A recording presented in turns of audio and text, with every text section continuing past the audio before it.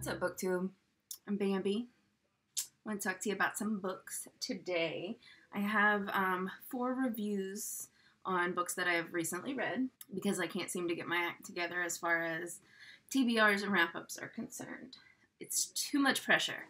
So I'm just going to do 4 at a time. So today we have 2 physical books. The New Neighbors by Simon Lelic and The Library of Souls by Richard Denney. This one I won on Goodreads. I never win anything. So it turns out you can really win stuff on Goodreads. I try and win stuff all the time, and it never works out. And yet somehow this year I've been able to win 4 physical books and I believe 3 ebooks. The other book is The Library of Souls by Richard Denney. I had seen he had a commercial going for this that he had made up on his channel, and I was intrigued by it, so I ordered it on Amazon. The 2 Audible books that I read were The Name of the Wind, which was freaking amazing, by Patrick Rothfuss, and The Black Witch by Laurie Forest. So let's start with the physical books. I entered to win this on Goodreads. Technically, though, it came from Penguin Random House, because that is the publisher, Berkeley. So it's an ARC, an advanced reader copy. It comes out in April 10th, so we got exactly 1 month before it comes out. This is the first book I've read by Simon Lelic, but I thoroughly enjoyed it. It's a thriller. The author didn't really twist the knife in until I was fully unaware of what was going on. I love when a thriller can surprise you and you don't know what's to come. The entire thing is a lovely play on your primal emotion for survival.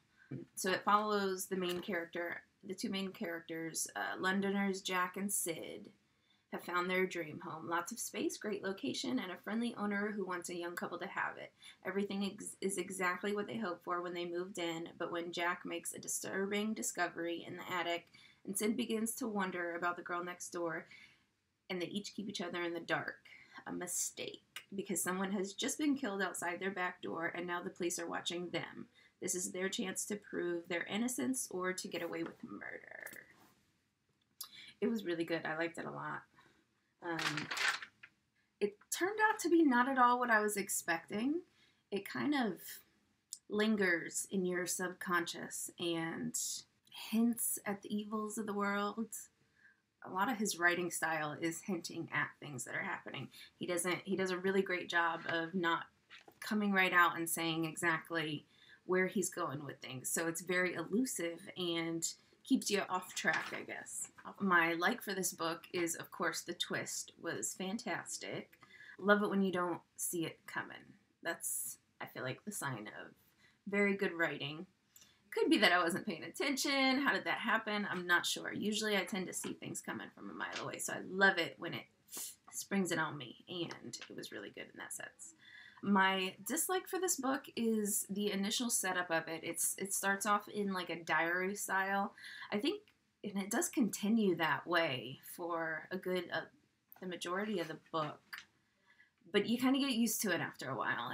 The beginning, maybe the first third of it, it was a little annoying, the back and forth diary style between the husband and the wife. But it starts to flow better and turns into a better story eventually. So I think I gave it 4 stars on Goodreads. I try and tend to keep my 5 stars for things that,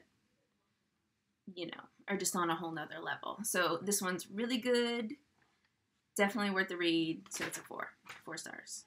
The next physical book I got, this was published this past year in 2017. I believe the author self-published the book, so it was available on Amazon and something else. It was a really quick, cute read. I hate to use the word cute, because I know boys don't like the word cute, but man, the main character, Simon, I wanted to pinch his cheek so bad.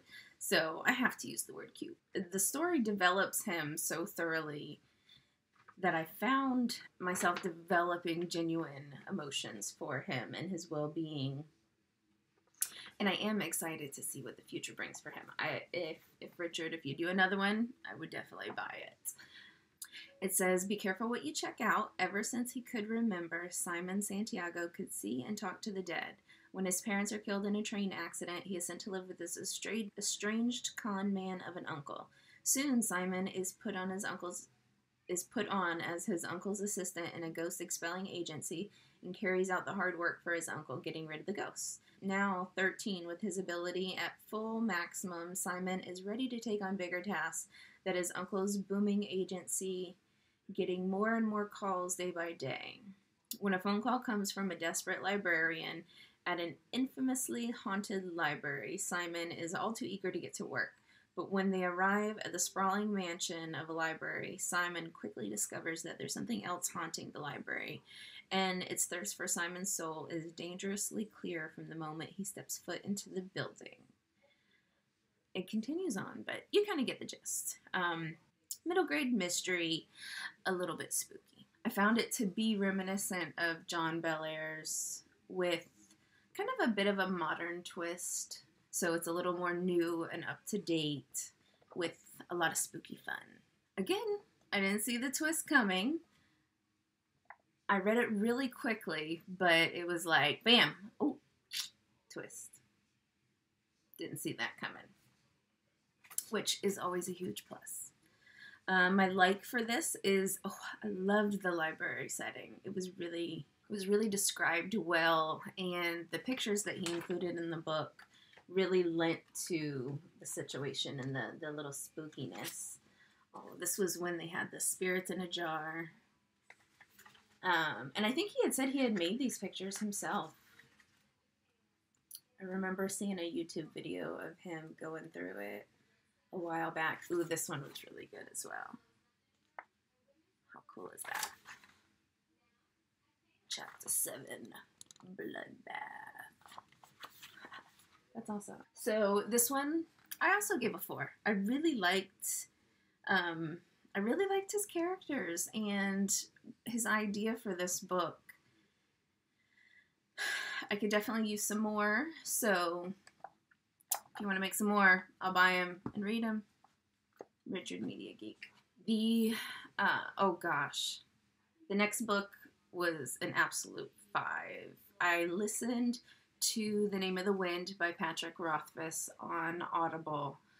I thought this book was epic.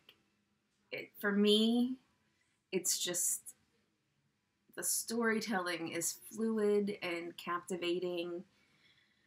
I was heartbroken that the book finished. Because I wasn't reading the book, you can't gauge the number of pages or how far in you are as well when you're listening to an Audible book. And I felt like this just ended abruptly. I had listened to it for like 40 hours, yet it ended and I wasn't ready for it to end, I guess, because really his story's not finished and you need to continue on to the next book, The Wise Man's Fear, which is where I'm currently at. And I am listening to that on Audible right now. The second book in the Kingkiller Chronicle. For some reason, it's incredibly hard to put into words what this book is about. The main character is so thoroughly fleshed out and the world building so particular to detail that it's very easy to imagine all of this in your brain.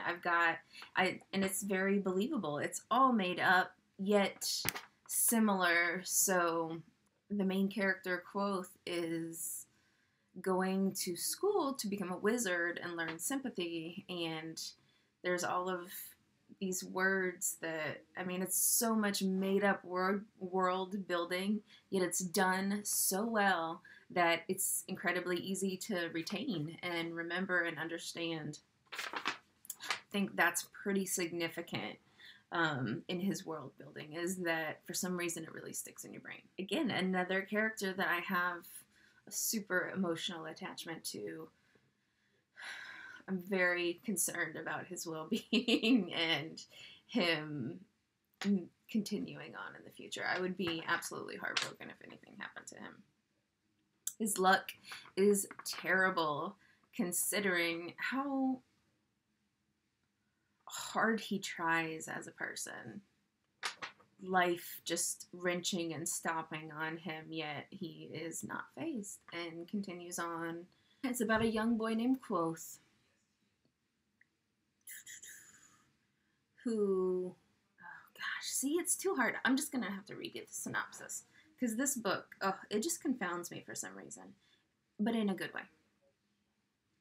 All right, it says, told in Quoth's own voice, this is the tale of the magically gifted young man who grows to be the most notorious wizard his world has ever seen.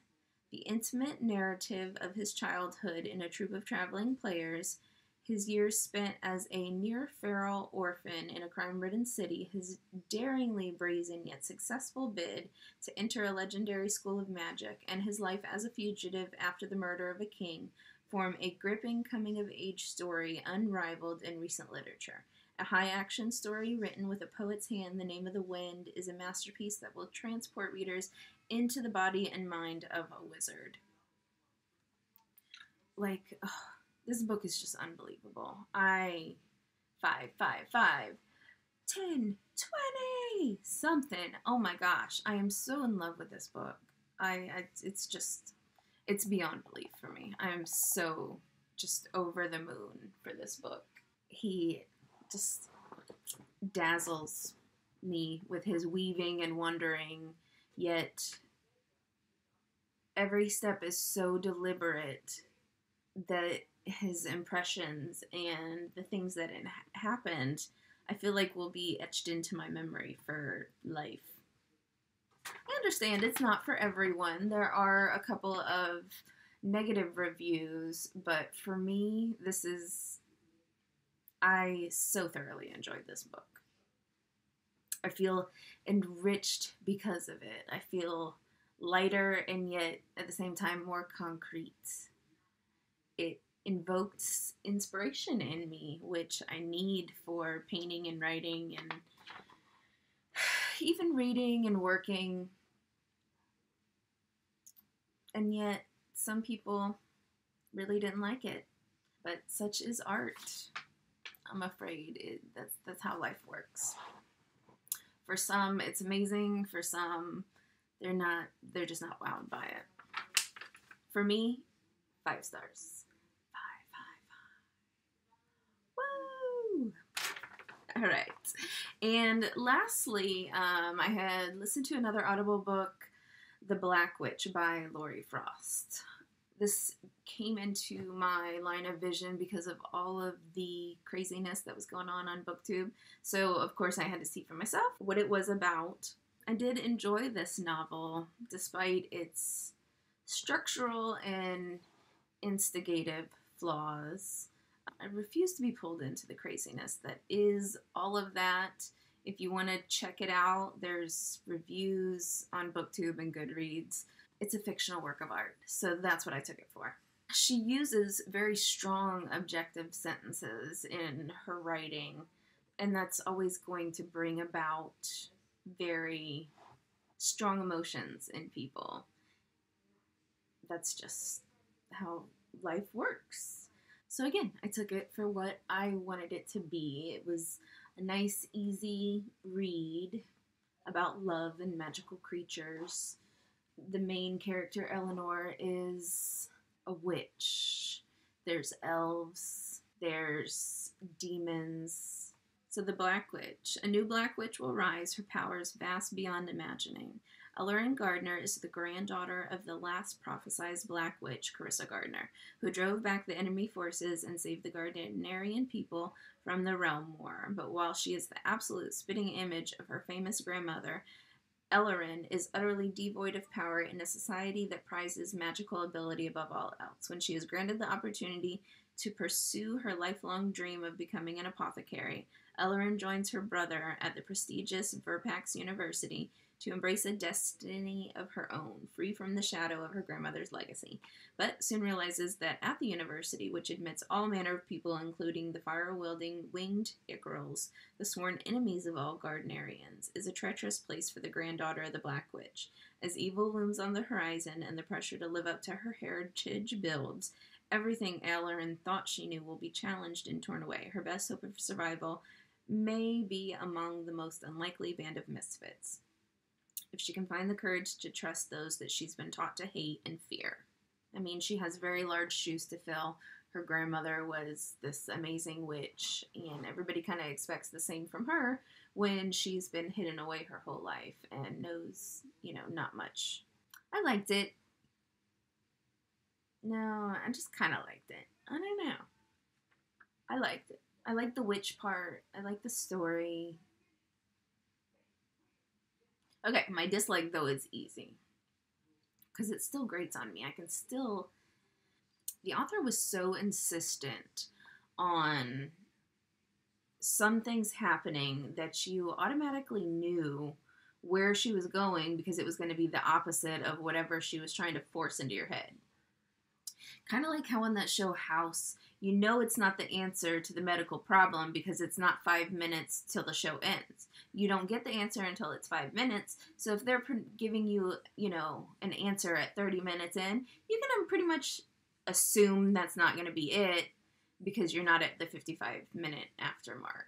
So you can assume that whatever she's saying, because she's so forcibly saying it, the opposite is actually what it's going to be. It takes a lot of the guessing out because you just have to guess the exact opposite of what's really happening. So again, reading the synopsis, if you take it just for that, a story about love and magic and, fairy stuff, it's not as terrible. And I liked it. I thought it was good. I think I gave it a 4 stars. 3 stars? 4 stars? See, I gave it 4. Yep, I gave it 4. It's fantasy. It was good. So that is 4 recent reads that I had. 2 physical, 2 audible. All worth the read. So 4 and 5s, nothing terrible. No 3s. It was all good. Thanks so much for sticking around. Y'all have a good one.